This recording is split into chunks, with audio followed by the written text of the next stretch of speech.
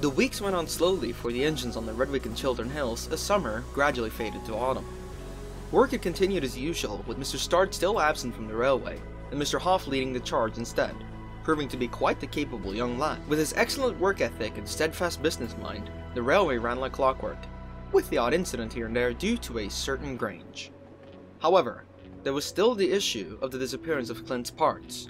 Try as they might, the engines had no luck in locating the missing van. Not even Clark and Riley's escapade had yielded any results, though they wouldn't say much on the matter when inquired about their little adventure.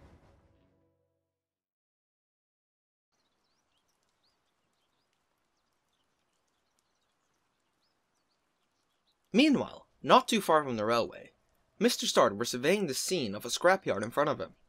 He had been very busy the past month, traveling all over the country to conduct business and try and strike some deals with various companies regarding the different wares that the Eastwood branch had on offer. This escapade had proven to be extremely successful, with many of the larger towns and corporations showing their interest, and Mr. Start promising swift and safe delivery in his pristine vans and wagons. The problem was, he had no wagons, so he had to locate some before he could return to the railway. He walked up to the foreman of the yard and turned his charisma on. "Good day, sir. I was wondering if I could inquire about buying some of your best wagons?" Oh, sure. Though our best isn't really great. This is a scrapyard after all. I see. Well, I didn't come all this way for nothing. Let's have a look at them then. The foreman shrugged and motioned for Mr. Start to follow him deeper into the scrapyard. Soon they arrived at a pair of sidings in the back of the scrapyard filled with wagons. However, most of the wagons in the siding looked either to be rotted and rusted, while others were mineral wagons, which he already had more than enough of. He walked through the different rakes of wagons, noting a few he could work with. Others were completely beyond saving. He was now at the end of a long rake of wagons that were in relatively good shape. When he looked up at the last wagon, he saw it was a standard van, still used on the main line to this day, and it looked as though it had just been put there. "So, what's the story with this one? Storage van for your tools?" No, that one came here a few days ago. Bit strange if you ask me. Seems to be in perfect working condition if you ask me, so I've got no clue why they wanted it scrapped. But what do I know? I just scrap the useless shite. "I see. So it's for sale then?" If you want it and have the money for it, it's yours. We've no need for it. Tell you what, since you're taking so much off our hands, I'll give you a discount on this lot. British Railways paid up front for these to be smashed up, so if anything, you're saving us the work. "That is indeed very kind of you, sir. Shall we head to your office to conduct the paperwork then?" As you wish. Right this way, sir. As the two men headed back towards the yardman's office, Mr. Start suddenly stopped dead in his tracks. The foreman noticed and frowned. Is something the matter, sir? "This engine. I've never seen its design before. Do you know what it is?" Ain't got a clue, mate. Only one way to find out. Oi, you there. Are you talking to me, funny boss? Can't you see I'm resting here? This gentleman asked a question. What design are you? I'm an ex-Caledonian Railway 498 class, or beetle crushers as we're commonly referred to. We're built for dock shunting and... That'll do. Anyways, shall we... I wasn't done. If you ever do that again, I'll slap you that hard your eyes will be peeking out your asshole. Do I make myself clear? The foreman looked as if he was about to explode with anger, but Mr. Start smirked. "Oh, I like you. How would you like to come and work on my railway?" I'd rather rot here for another 50 years. "Excellent. How much for this one then?" Just take him before I cut him up myself. "Oh, brilliant. I'll have my engine collect them in the wagons I'm buying then. Now, come on, I'm sure you're a busy man. Let's get this paperwork sorted." And so, the two men continued towards the office, Mr. Start feeling very happy with the assets he'd acquired today.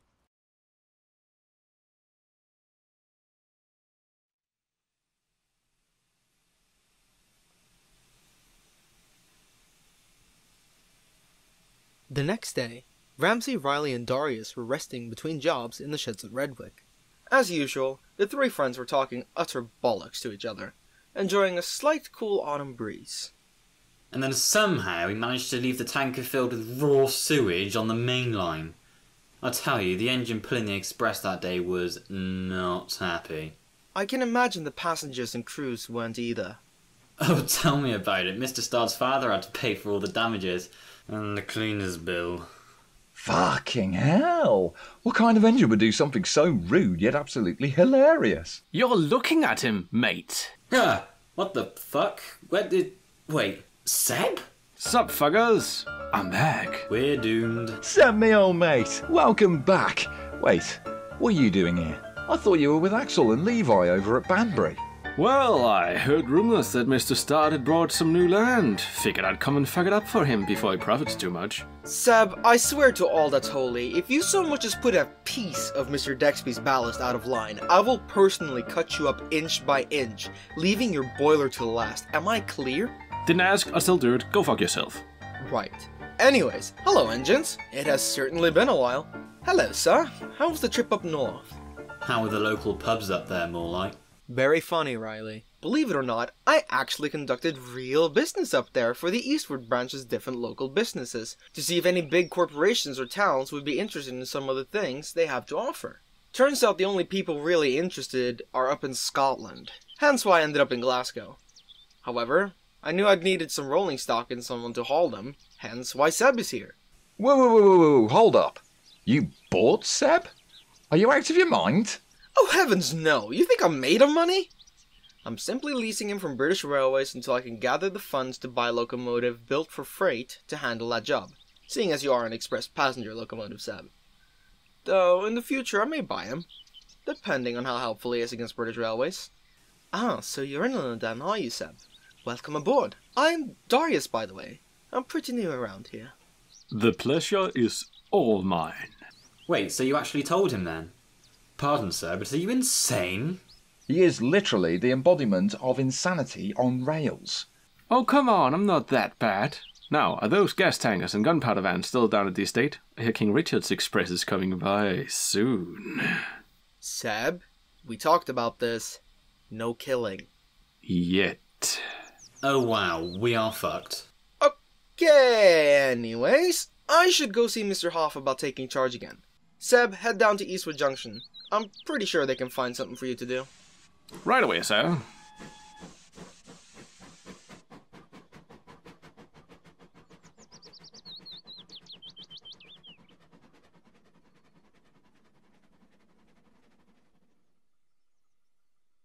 As for the rest of you, get your lazy asses back to work. We have a railway to run here, not a book club. We missed you too, sir.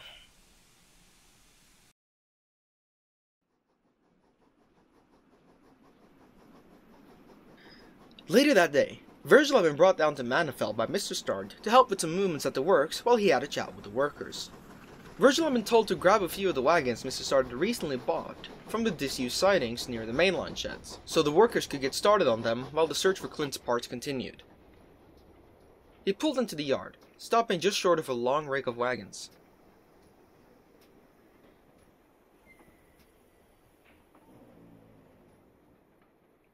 This is the lot. I'd best get chanting right away so the works can get... Wait, what's this? Virgil looked to the left of the wagons. Standing on the next line was the exact same van as the one that was at the front of the rake. He frowned and looked around, trying to figure out where it came from. What's this doing here then? I thought Mrs. Dodd said they'd all be in one rake. He then looked over to the roundhouse where Clark was sitting yelling at the other engines for being lazy, even though he himself had bunked off work. Oh, so that's why I had to make my way down here. Lazy prick. He sighed and began to shunt the wagons, hoping to be done quickly so he could get back to his branch line. While Virgil had scuttled off to collect some of the wagons, Mr. Stard had entered the works to check up on Clint's progress. He had been informed by Mr. Hoff about the disappearance of the parts he had ordered for him, leaving him quite worried. He had hoped to have Clint ready for the grand reopening of the branch line, seeing as he was one of the original engines that used to run it. He was having a chat with one of the workmen, trying to find a solution for the situation. So, he's still underdone? I'm afraid so. Without his new parts, he could be in a lot of pain if you woke him up. Not very humane if you ask me. No, definitely not. But are they sure they've searched all over the railway? No chance they missed anything? As far as I know, they've searched everywhere except for the main line. It makes no sense though. How can a van just up and vanish like that? Through the night? Only thing I can think of is that it got stolen in the night. But that would require an engine to take it away, and I find that very unlikely. He sighed and scratched his chin, thinking deeply. You know, at this point it might as well be worth it to invest in machinery needed to make those parts ourselves. At that point we could just turn this maintenance shed into a proper works. And who's gonna pay for that? Certainly not British Railways, I imagine. I'd imagine the same, and I certainly don't have the funds to do so either. Not yet anyways. But hey, maybe one day, eh? Just then, Virgil came into the works with a short rake of some of the wagons Mr. Starter told him to fetch. All the wagons were in need of a once-over, but Mr. Starter asked him to bring in the ones that needed the least amount of work on them so they could be outshopped as fast as possible.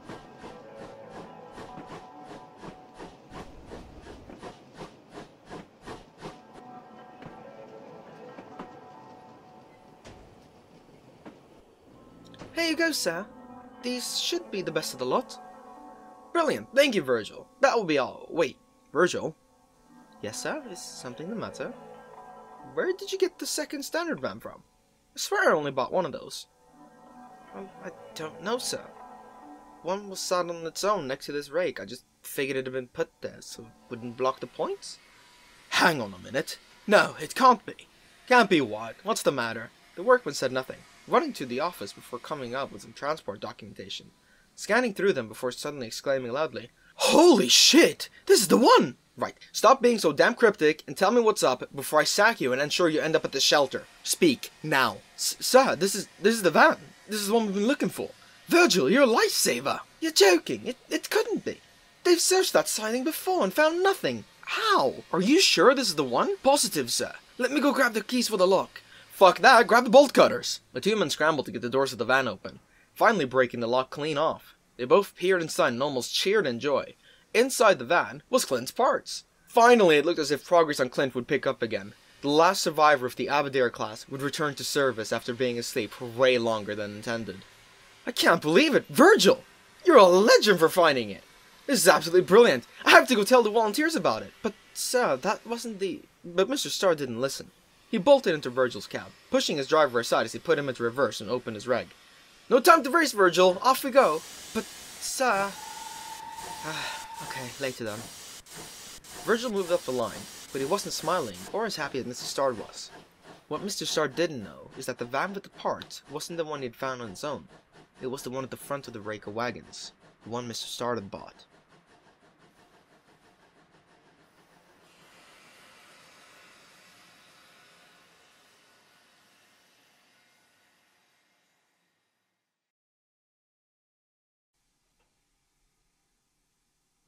Virgil kept pondering on how this was possible, and Mr. Starr relayed the news to the volunteers present, giving them a much-needed boost in morale.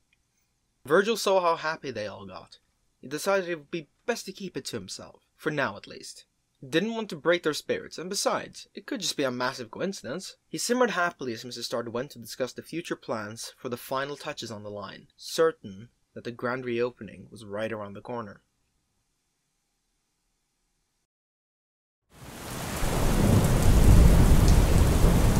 So then, were my sources correct? Yes, sir. Mr. Starr has indeed bought the van we sent to the scrapyard. Seems those brainless gits lied when they said they'd scrap it first thing next day. Yes, that is quite disappointing. So, what do you do with the van? Is the situation under control? I'm afraid not, sir. I was going to swap the van with another. However, that damn Virgil was sent to collect some of them for the works before I got a chance to, including the two vans. I managed to hide myself in the sheds, though. I don't think he saw me. I see. That is disappointing indeed. I'm sorry, sir. Please, forgive my failure. You're forgiven. This time. Luckily for you, I have a plan B. And what would that be? All in due time, my old friend. For now, I suggest that you get back to your estate before people stop missing you. No need to worry.